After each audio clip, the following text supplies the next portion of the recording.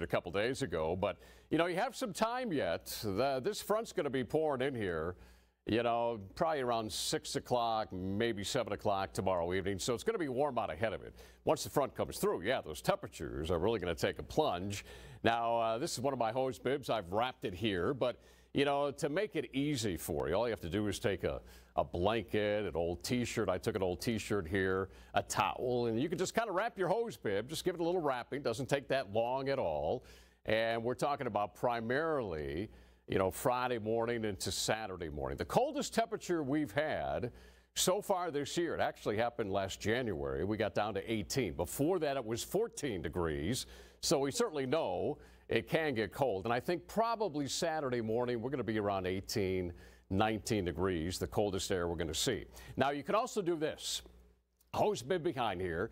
You can buy this. You can go to Lowe's, Home Depot, any hardware store. Very inexpensive and easy to put on. They'll show you how. You just go there, ask them for one of these styrofoam units here, put it over your hose bib. That'll help you a little bit. Of course, you want to drip your faucets and put that space heater. Just open up your cabinets where your pipes are, your PVC, whatever the case may be, and just keep it warm in there. You should be on the good side doing that. All right, so here's a look at our future temperatures, and this is Friday morning at 6 o'clock. The cold air is going to be in place, but you can see those temperatures. They're going to slowly warm up throughout the day, but again, we're going to be looking at about 39, 40 degrees for the high temperature expected on your Friday. The winds are going to be up. The winds will gradually decrease as we make our way throughout your Friday. Here's what we're talking about in the wind department. 20 tomorrow. They'll start to pick up tomorrow night.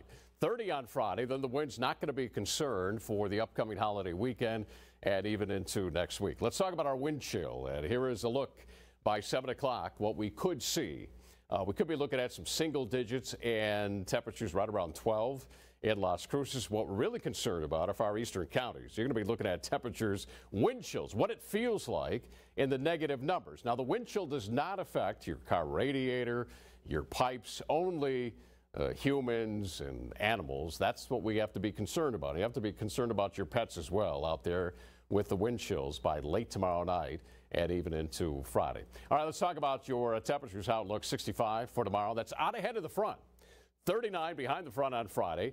18 by Saturday morning. 46 will be the high on Saturday. On your Christmas Eve, that is, we make our way into Sunday, we're looking at 54 degrees. We talked about this before. Last Christmas, we were 73, almost a record high on Christmas Day.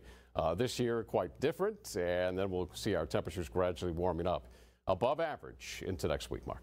All right, Doppler, thank you.